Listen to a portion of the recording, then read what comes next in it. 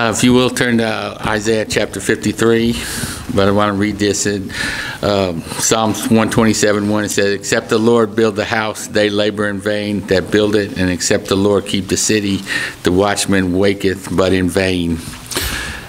And I say that because the Lord gives me that often, that I can do nothing outside of Him. And so, I thank you for your prayers, because He has. I was sharing with Brother Jamie last week. One of my concerns was always that the Lord's going to give someone else the scripture that He get in. And Brother Jamie spoke out of Isaiah 53 last week, and yet the Lord had given me peace about that, and that He, spoke to my heart saying, hey, if I give you something to say, you say it, and it doesn't matter if they have to hear it twice, it's okay, and so that gave me a peace about it and everything. But also it showed me too that the Lord's scripture does not return void, in that it's so vast in what it can be used in, and to bring in glory to His name and edification to the saints. And so I appreciate the prayers, and because scripture, like I was sharing with some of the brothers, it's like a puzzle sometimes. The Lord gives you all these scriptures, but now He's got to make it to be a picture that you can recognize and stuff. And so, I'm thankful that I sense that He has done that. So hopefully it will edify you and glorify His name at the same time. So Isaiah 53. And we're just going to read the whole chapter, because it's one of my favorite passages. It says, "Who hath believed our report, and to whom is the arm of the Lord revealed? For He shall grow up before Him as a tender plant, and as a root out of dry ground. He hath no form nor comeliness, and when we shall see Him, there is no beauty that we should desire Him. He is despised and rejected of men, a man of sorrows and acquainted with grief. And we hid, as it were, our faces from Him. He was despised, and we esteemed Him not. Surely He hath borne our griefs and carried our sorrows, yet we did esteem Him stricken, smitten of God, and afflicted. But He was wounded for our transgressions, He was bruised for our iniquities. The chastisement of our peace was upon Him, and with His stripes we are healed. All we like sheep have gone astray. We have turned every one to his own way, and the Lord hath laid on Him the iniquity of us all. He was oppressed and He was afflicted, yet He opened not His mouth. He is brought as a lamb to the slaughter, and as a sheep before her shearers is dumb, so He opened not His mouth.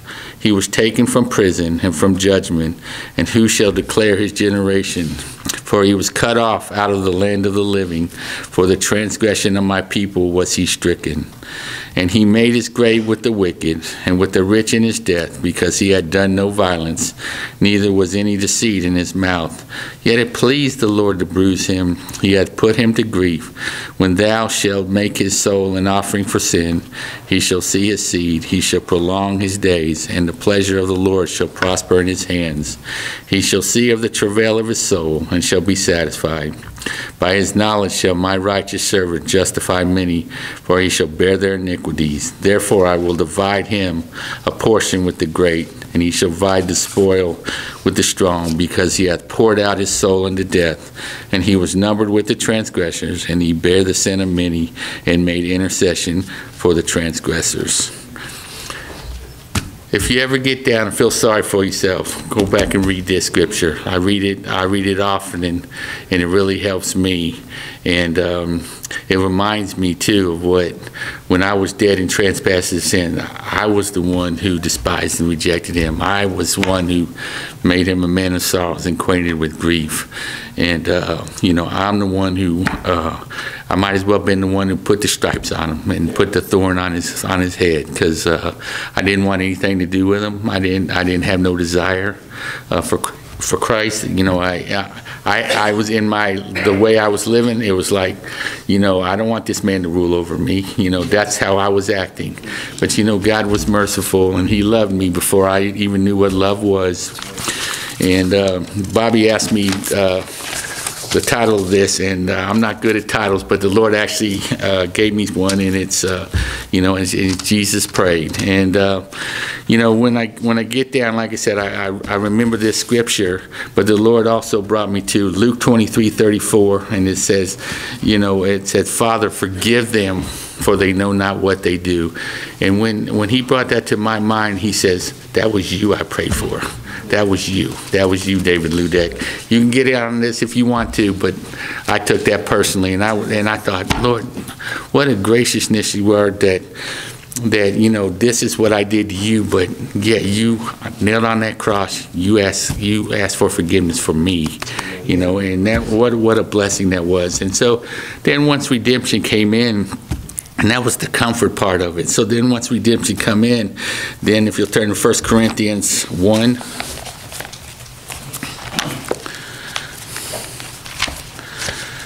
And I really do appreciate the prayers when you brothers come forth and when we encourage one another.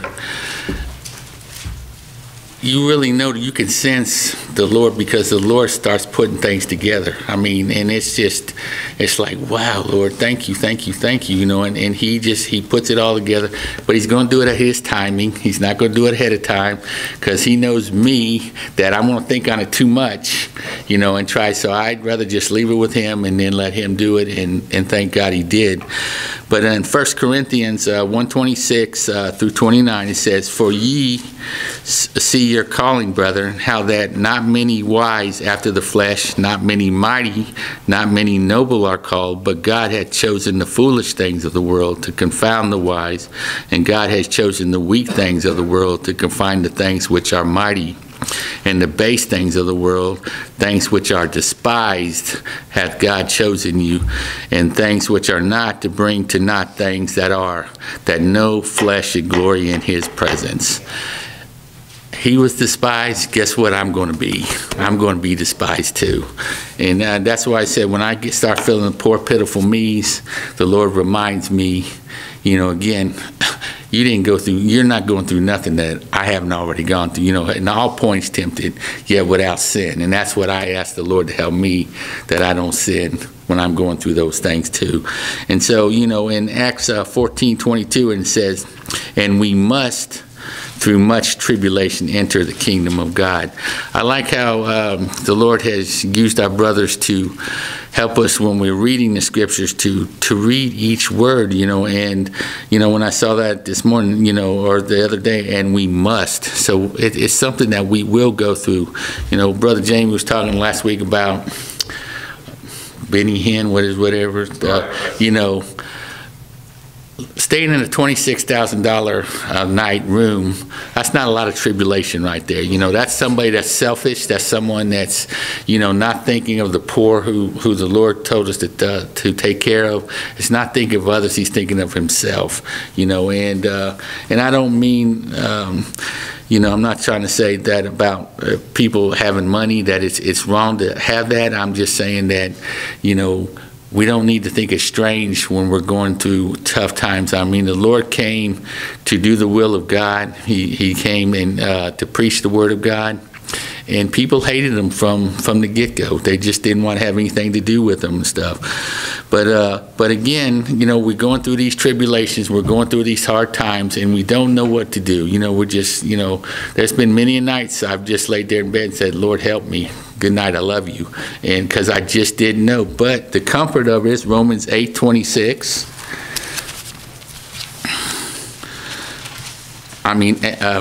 Chapter 8, Romans 8, and then 26 through 28, and it says, likewise the Spirit also helpeth our infirmities, for we know not what we should pray for as we ought, but the Spirit itself maketh intercession for us with groanings which cannot be uttered. And he that searcheth the heart knoweth what is in the mind of the Spirit, because he maketh intercession for the saints according to the will of God. And when he does that, that's how we can, on verse 28, and we know that all things work together for good, that to them that love God, and to them who are called according to his purpose. Because the Lord, we don't even, Well, I can tell you, I don't know what I'm doing half the time, and not even half the time, all the time. Brenda and I have talked a lot, and we've just been amazed in our walk as a married couple, walking to serve the Lord. We don't know what we're doing, and he just takes it, and he does that. The Spirit prays for us, and then gives us prays for intercession, and then gives us wisdom as far as what we're supposed to do. So that's such a comfort in knowing that, through all this that we're going to have to go through in this life, that we're not alone, that the Lord's there with us, ever with us. Turn to Luke chapter 22, and here's an example of the Lord praying. And it's Luke 22. It's very familiar. It's about Peter. It's verse 31. And the Lord said, Simon, Simon, behold, Satan hath desired to have you, and that he may sift you as wheat. But I have prayed for thee, that thy faith fail not.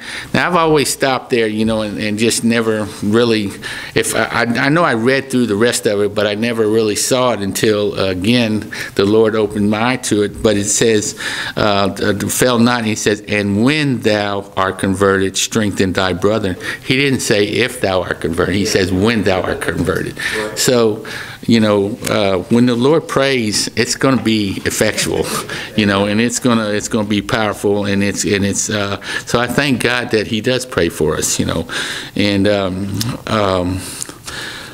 let's see.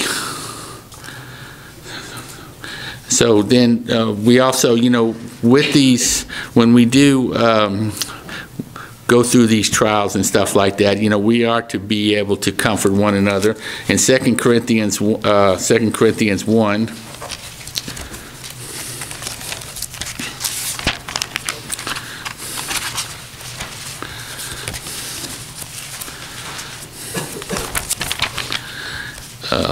starting verse 3, it says, Blessed be God, even the Father of our Lord Jesus Christ, the Father of mercies, the God of all comfort, who comfort us in all our tribulation, that we may be able to comfort them which are in any trouble by the comfort wherein we ourselves are comforted of God. For as the sufferings of Christ abound in us, so our consolation also aboundeth by Christ.